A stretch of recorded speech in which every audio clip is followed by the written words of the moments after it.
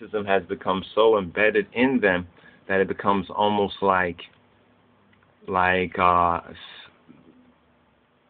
is it, second nature. It becomes so embedded and ingrained in them. So we as black people look at the Zeitgeist movie, and we look at, say, this so-called the whitewashed Jesus, that image of Cesare Borgia. We see that particular image, and we know that's an image of Pope Alexander VI, illegitimate son. But white folks, most of these white, middle of the road, I call them nominal Christian or churchians. When they see that image, they view that image as the Christ. No amount of proof or data will dissuade them, because they grew up looking at this particular image as the Christ, the image on the left. When we show them the image on the right, something in them, it's almost genetic, something genetically in them resists that. Now, let's stop for a moment and look at those who worship the so-called Jesus image that is on the left, the Jesus image right here on the left. Christ says, according to the word, Jesus Christ, Yeshua HaMoshiach, Jesus Christos, according to the Metzaf Kedus of the Bible, according to the Holy Bible, he says to judge a tree, and we're going based on the King James translation, to judge a tree by its fruit. You will know the tree, right? You will know the tree, if it's a good tree or if it's a bad tree, right? You will know the tree by its fruits. So in watching all of these so-called Christians go out there to challenge the Zeitgeist movie, and the main part of the movie that they have a problem with, the documentary by Peter Joseph, the main part that most of the nominal whitewashed Christians and their followers have a problem with is the first part, because they say that it equates Jesus Christ with pagan religions, with pagan Egyptian religions. But really, that's not really the real problem there. The real problem is the blackness. The real problem they have is the blackness of it. And they would even go so far to even stand up and say, okay, those who did make certain things bad, like the Inquisition, they was not Christians. They were Roman Catholics. But Roman Catholics call themselves what? But notice this. This is still all a part of the same root. The image, that same image on the left, the Caesar Borgia's image, has been updated many times. And they'll play it in these videos. Like, for example, there's this scripture that was quoted. Which is the scripture that was quoted? It's the Thessalonians. The Thessalonian scripture that was quoted. Where's the Thessalonian scripture? The Thessalonian scripture that was well known, even to people that don't know the Bible really. They probably have heard of this. And they said like it's a 2012 and with the New Ages. So what we see is this, is that on one side of the spectrum, we have the Theosophists, the Blavatsky followers. You understand? The porcelain goddess followers, the Helena Blavatsky. Remember that name Helena too. Don't forget that name Helena. Helena in the Ethiopic means conscience. So she's a conscious. She's created a consciousness. She's kind of given birth. She's like Helena Blavatsky is a mother of this Aryan philosophy. So most of those who are into this New Age thing, like Acharya S. and Peter Gansey and all the Benjamin Creme and the rest of them, they are intellectual Europeans, somewhat knowledgeable Europeans, somewhat well-read and traveled, and they understand some things about ancient cultures. to even know the real people behind the New Age thing. They know that the so-called Jesus image on the left, they know it's a lie. They understand it's a lie. But what these people like Keith Thompson and some of the debunkers of that first part, although we don't embrace that first part of the Zeitgeist movie, the first Zeitgeist film as well, mainly because they kept using the Antichrist, Jesus Christ image that we have right there on the left.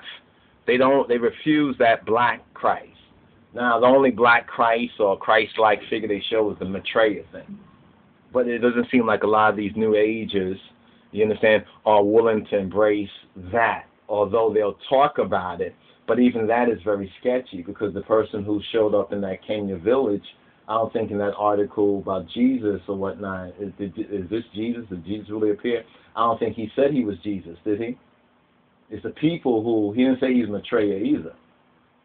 It is actually Benjamin Krem and these other folks that actually have tried to connect with that. But the majority of those white folks, although they know that the Cesare Borgia image, the popular whitewashed Jesus, blonde hair, blue-eyed Jesus, although they know it's a lie, they're not fully willing to embrace the true Christ, because they're not dealing with the true Christ. You know, they're dealing with some demons. They're dealing with doctrines of devils. Now, the quote that we was going to make right here, 2 Thessalonians, can we watch this? What was the name of that film anyway? What was the name of that Keith Thompson, the Keith Thompson film, just for the record? Because it kind of inspired a lot of, okay, what's the name of it? Aquarius, the Age of Evil. Aquarius, the Age of Evil. I would say it's for some it might be a must-see film, but it's more of the same, but it has some interesting twists and turns in it as we are looking now at this whole 2012. So I would recommend Aquarius, the Age of Evil, the full movie by Keith Thompson. I call him a whitewashed Christian apologist. He's one of the whitewashed Christian apologists. He believes in the Jesus that is pictured on the left, the whitewashed Jesus, the Roman Catholic Jesus converted into the Protestant Jesus that's still in the same Jesus image as Mystery Babylon Jesus or the Vatican Jesus, basically the New Age Jesus. Basically, this is the same image as the Ascended Masters sort of Jesus or New Age sort of Christ. You know, because they still refuse the true biblical image, which is the image on the right, the black and white. They said, let's put it in black and white. You understand? In black and white, you still recognize that Christ is black. You understand? In black and white, the Bible says this concerning 2 Thessalonians. It says, let no man deceive you by any means. Let no man deceive you by, well, let's go from the top, from chapter 2, 2 Thessalonians, the epistle of Paul, the apostle to the Thessalonians, chapter 2, the day of the Lord of Adonai, and the man of Chatiyat, of sin, of missing the mark. It says, now we beseech you, brethren. Who is it speaking to? The brethren. Speaking to which brethren? The brethren of the true Christ, our black Lord and Savior, by the coming of our black Lord and Savior of our Lord, Jesus Christ, or Jesus Christos, and by our gathering together to him, that you all be not soon shaken in mind or be troubled, neither by spirit, nor by word, nor by letter, as from us, as that the day of the Moshiach, the day of the Messiah, the day of Christ, is at hand. Just make a note about Christ, the name Christ. And we've talked on this in some other lectures, but it's very important that we understand something very, very carefully. Even in the film, Aquarius, the Age of Evil by Keith Thompson, he has this woman who wrote was it the dangers of the rainbow? Beware of the dangers of the rainbow. Some book like that she wrote, and she was at some Benjamin Creme meeting, and some black woman who looked like, according to her suppressed racist mind, this white woman in the video, she says that the black woman looks like somebody who will be right at home or comfortable in any kind of Southern Baptist congregation. And you stop for a moment. See, they say these things because they're unconscious. White folks are unconscious of their own latent racism. And we have these two camps. You remember it says in Revelation that this beast would have almost like two horns. You see where it shows that the feet of that beast, so that statue, that image, has these two legs. And that's the last part of the idol, and that's where the stone crashes down. The stone that's not cut by human hands, it crashes down and it destroys the image. It causes the image to fall over. And that's according to Daniel's prophecy. Now, on the point about Christ, because you hear them say a lot of times, and this is where a lot of folks are confused because they don't know the Bible. Some would say that, well, there's only one Christ, right? There's only one Christ. And let's ask them, well, what is Christ? They say, well, Jesus is the Christ. Now, a lot of the New Agers, they know the truth, but then they add on. See, when this says the devil is a deceiver, a liar, a deceiver, the key word is the deceiver, they know that Christ is a title. Christ is a title. How do we know Christ is a title? Let's just turn to John chapter 1. John chapter 1, verse, let's go to verse 41. Where it says, and he first findeth his own brother Simeon or Simon, and saith to him, we have found the Messiah, Messias, which is being interpreted the Christ. Notice that right there. We have found who? We found the Messiah, which is being interpreted what? Which is being interpreted the Christ. So that means Christ, by virtue of the Bible, St. John's Gospel, chapter 1, verse 41, is an interpreted idea. Now, what's the big difference? Well, the big difference is that it says we found the Messiah. We found the Messiah. He is who? He is the Moshiach. We have found the Moshiach. Now, let's ask the question. Were there more than one Moshiach? Now, this does not say that our Lord and Savior, Yeshua HaMoshiach, is not unique, is not the Andia Lij, is not the Bein HaElohim, Baruch Hu, is not the Son of God, is not the only begotten. Now, even some of our people who are biblically ignorant, they might reject that particular idea because they have not studied the actual documentation for themselves. So where do we get this idea now? Is it Christ or is it the Messiah? Which is correct? Look at this image that we keep on the screen right here. If you look at the image on your left, the image on your left is the quote Christ or Christ. Make it plural, Christ, because there's many different images of the same white dude. Blonde hair, blue-eyed white dude, this recessive gene, that's the recessive Christ. We see the recessive Christ, the true images of Christ, and Christ was known to be, as he was, a black man. I mean, it's very clear. And see, for their eternal lives, they could not accept that reality because they've made themselves believe in the image on the left, so they cannot accept the truth on the right. Do the math and face the facts. It is very important that you learn the origin of the word Christ so that you can understand, begin by understanding, and ultimately overstand its meaning and the gross misconceptions surrounding it. The word Christos or Christ finds its origin in the Greek language. So it's the word Christ. So when we say Jesus Christ, even the Jesus Christos, this is according to that first century Koine Greek. You understand? And the Koine Greek is different than the classical Greek, which is a whole different subject matter. Now, because it was Koine Greek, or because it was in Greek, does not make it bad. Wrong.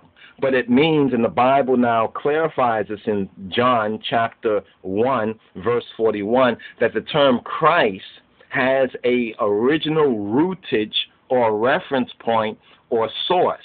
And that source is in the Hebrew. It has Messiah, which is from Messiah or Moshiach. And if we look into what the word means, it means the anointed.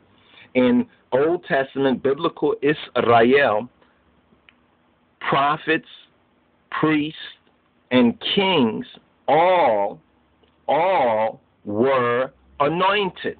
And the anointing was the ordination for their office.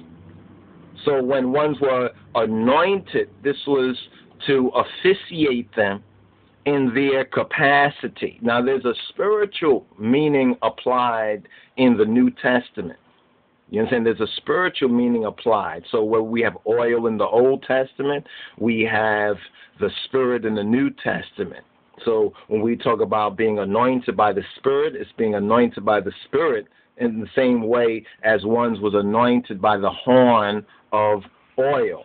So all this is very, very Ethiopic and very ancient and Hebraic, and there's a rootage to that. But the word Christ finds its origin in the Greek language, a language whose grammatical system and translation is obviously very different from all the other Afro-Shemitic languages, like Ethiopic and Hebrew, Aramaic, and Arabic. The word Christ in the English is a corruption, you understand, of the word Christos, or Christos. Some say Christos. Joe Macy talks about the nuance and the difference of that. But basically the word Christ that we have is the English corruption of the word Christos, which is the Greek interpretation, or rather the explanation for Greek speakers of the word Mashiach, or in latter Hebrew, the Moshiach. Now, the word Mashiach originates now in the Hebraic, and it means, in the sense, to wipe, to pass over anything in order to wipe it, to be made clean. Even it has a sense of smiting it with the sword.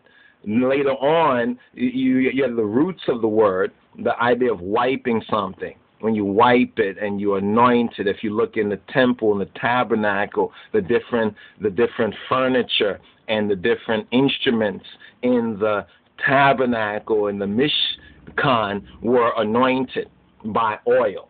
You understand? In a sense, to officiate their usage. So you will have to refer to the etymological roots, and then you'll find the real root of Mashiach.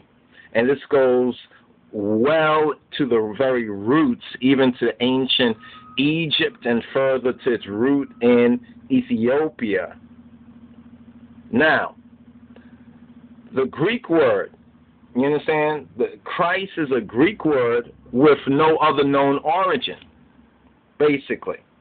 The word Messiah literally means the anointed. So they could have said, it's like in today's language, if we were trying to explain this and not using Greek, we would say, and we found the Mashiach, we found the Moshiach, who is the anointed. So people would have been saying, the anointed, the anointed, the anointed. But then they spoke the Greek language, was the popular language of the people. Like today, the popular language of the world is English. Now, the term Christos was not even used during the lifetime of the Mashiach Jesus. In other words, the word Christos was not the word that was used during his ministry and during his time. we have this now in explaining it to others. You understand? Both Jew, saying black, Jew, Hebrew, Ethiopian Hebrew, and Gentile. And among the Gentiles or the Greek speakers were some of the black scattered sheep of the Beit Israel, as well as some other nationality and ethnicities, including white folks or Europeans, Greco-Romans from that time. But we should not always assume when it says Gentile. See, people assume when it says Gentile, it's always talking about just white folks. But it's talking about a lot of the, for example, Paul, before he explained that he's a Hebrew, could also be considered from a certain vantage point a Gentile because he had Roman citizenship. Now, this term, Christ, was not used until after the ascension, and we have the key evidence in Acts of the Apostles, chapter 11, 26, that it was at Antioch, or Antiochia, that the term was applied to the disciples, actually as a sign of mockery. Christianoi. That was a sign of mockery. In other words, these are little Christ. In other words, their God is Christ. You understand? These are those who are of this Christ thing. That's how it was given to them. You understand? It was not applied to them. It's almost similar in the same sense that we say dreadlock today, or dreads. Like how dreads was used. Oh, he's a dread. Oh, that was a dread. You understand? Or even abbreviated in the sense of Rasta, in that same sense. That it's often not used as a compliment, but it's used in a derisive sense. But in Acts of the Apostles 11:26, it says, "And when he had found him, he brought him to Antioch, and it came to pass that a whole year they assembled themselves with the church," to say with the ecclesia, those who were called out, those who were gathered together, and taught much people. And the disciples were called Christians first in Antioch. So it tells us right here in the Bible in Acts of the Apostles 11:26 that they were first called Christian in Antioch. Go get a good biblical map and find where Antioch is, and then find where Jerusalem is. You understand? And then trace how it moved from there and what year and approximate year and time this was. Some say it was around 61, around the year 61. Now, according to their chronology, Christ was crucified roughly around 33, 34, if you push it 40 AD. So that was at least 20 or more years. Now, the pagan, the idol, the Greek God-worshipping Greeks, they used to mock and scorn the disciples, the black disciples. Why? Because these niggas refuse to worship the white gods. It's just like today, if we say we put up this picture of Christ or a black picture of Christ, what do they do? What do these whitewashed Christian apologists do? And even some of the lost niggers, they mock us too. You know what I'm saying? That's not Jesus. Oh, that's your Jesus. They will accept the guy on the left. Because remember, on the left is the goat, on the right is the sheep. So the pagan Greeks, they used to mock and scorn the disciples who had established themselves in Antiochia or Antioch, and who were spreading the Timharit, the teaching that was taught to them by their teacher, by their Rebbe, the Mashiach, Jesus, or Yehoshua, by saying that the disciples thought themselves to be holy and some spiritual men, hence the name Christianoi, or Christian, which means something spiritual. That's how it was interpreted. Something spiritual was given to them. It's similar to how these white Jesus apologists kind of beat up on everything that doesn't bow down to their image on the left. They do the very same thing. Now, but if you compare the words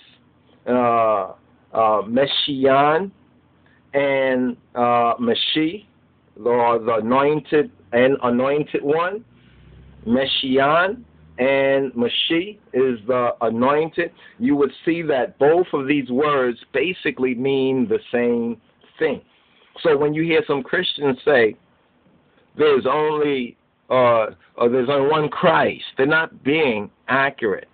You understand? When we say Jesus Christos is the Christ, he is that Messiah, Moshiach, according to the prophets and the prophecies, but that's not to say that there was not other messiahs for Kol Yisrael, for Israel or Israel Hulu. However, in the King James Version of the Bible, these words have been translated as messiahs and Christ, two different words with their own separate meanings as well as origins. We felt that that's important for us to touch on that particular matter even before we move on, because these are points that as you start to watch these videos, even as we've been watching Aquarius, The Age of Evil by Keith Thompson, there were various issues in it that we wanted to comment on. So this is one area where we're taking Christian liberties to comment on a couple of areas. Now, let's go to that scripture again about the day of Christ, or the day of the Messiah, the day of the anointed. You remember the Bible saying those who, the first fruits, and each one after their own order, and the first fruits of Christ are Christ, we call ourselves Christian, so therefore we take that name upon us. You understand? So when the Greeks call them Christianoi, Christians, they wasn't saying that you are the Christ, every individual Christian, but every individual Christian in truth is supposed to be in Christ and of Christ, and therefore to stand up, testifying to represent Christ.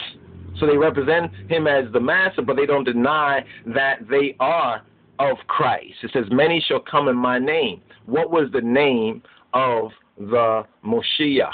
The name of the Moshiach wasn't Moshiach. That was the title of the Moshiach. The name of the Moshiach was Jesus. So the Bible clearly tells us that many shall come in my name, in the name of Jesus.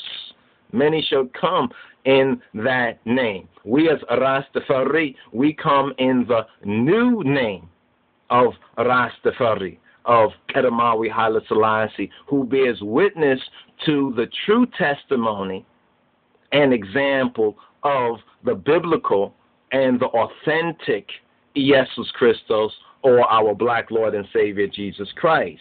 So verse 3 says, let no man deceive you by what? Any means. By any means. For that day shall not come except there come a falling away first, and that man of sin, of Hatiyat, be revealed, the son of perdition. Now we want to actually open this up previously, and if you bear with us, let's see if we can open this picture up to show you who the son of perdition.